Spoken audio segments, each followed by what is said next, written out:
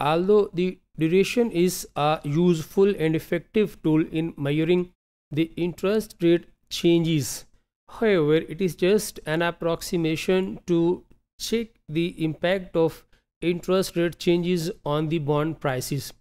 What we need here is to determine convexity of the bond in order to further determine the changes in the bond's yields.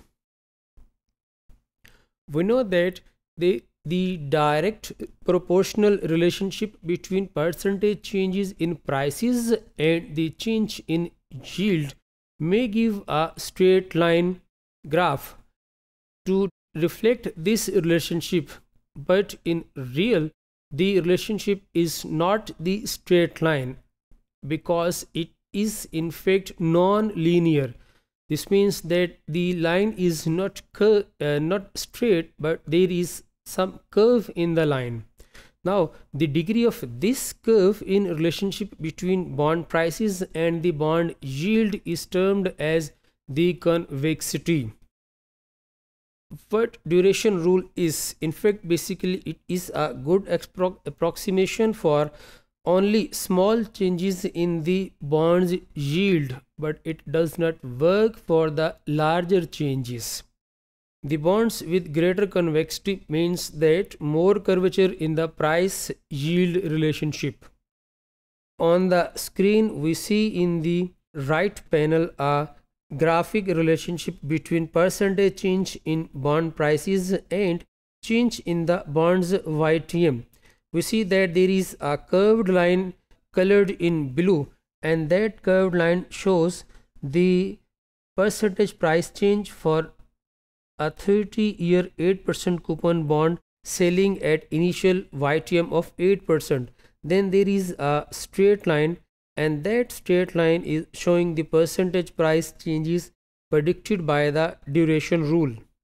Now, the slope of this straight line, and that is this straight line, the slope of this straight line is the modified duration of this bond at its initial YTM, and that modified duration is 11.26 years. Now we see that for small changes in the bonds YTM, the duration rule is quite accurate as we have earlier seen, but for larger changes there is progressively more daylight between the two plots that we can see as a difference between these two lines here. These demonstrate that duration rule becomes progressively less accurate. We also see that these two plots, that is the blue and black dotted line, these two plots are tangent at the initial yield, which is 0 here in the graph. Duration approximation always understates the bond's value because this understate estimate increase in the bond price when yield falls, and it overestimates the decline in the prices when the yield rises. This is due to the curvature of the true price yield relationship, and these curves with shapes like that of the price yield relationship are said to be the more convex. The curvature of the price yield curve is called the convexity of the bond, as we have earlier seen that bond is a curvy, and the degree of this curve is termed as the convexity.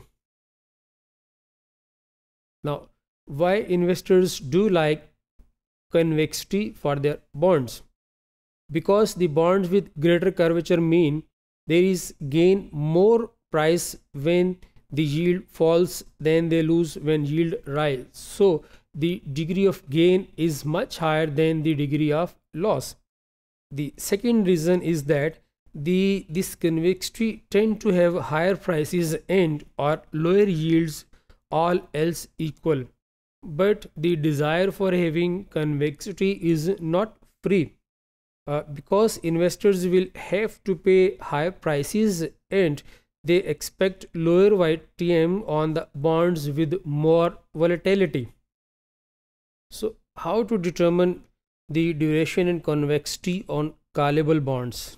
We see on the screen's bottom panel at the right side in the graph that at higher rate of 10% the curve is convex and this price yield curve lies above its tangency line, whereas at the rate at 5% as it falls from 10% to 5%, there is a ceiling on the bonds market price which cannot rise above the call price. This means that the price yield curve lies below this tangency line and the curve is now said to have a negative convexity. This price yield curve shows unattractive asymmetry. This means that the issuer has retained an option to call back the bond, and if rates rise the bondholder loses, and if rates fall, rather than reaping a larger capital gain, the bondholder may have the bond called back from her by the bond issuer. Now, to determine the duration on such bonds, we need to compute effective duration of the bonds with embedded options. By effective duration, we mean the proportional change in bonds price per unit change in the market rate of interest. This means that effective duration is the relationship between changes in price and the changes in interest rate. This particular equation is different from the modified duration model in the sense that it does not compute effective duration relative to change in the bond's own YTM or yield to maturity. Second, the effective duration formula relies on the pricing model that accounts for embedded option, and that pricing we see in the equation in terms of changes in price, that is the delta P over P. So how to determine now the convexity of mortgage-backed securities or MBS? How these mortgage-backed securities work, let's talk on first. In this case, the lenders originating mortgage loans commonly sell these securities to the other financial agencies. The original borrowers continue to make repayments to the lenders. The lender pass these payments along the loans to the buyer agencies. Then the agencies combine many mortgages into pool called a mortgage-backed security, and that mortgage-backed security is then sold in the fixed income market by the buyer. The borrower has the right to prepay the loan at any time. These MBS or the mortgage-backed securities are subject to same negative convexity as the other callable bonds. In fact, when rates fall and the borrowers prepay their mortgages, the repayment of the principal is passed through to the investors. Now, rather than enjoying the capital gain on their investment, these investors simply receive the outstanding principal balance on the loan.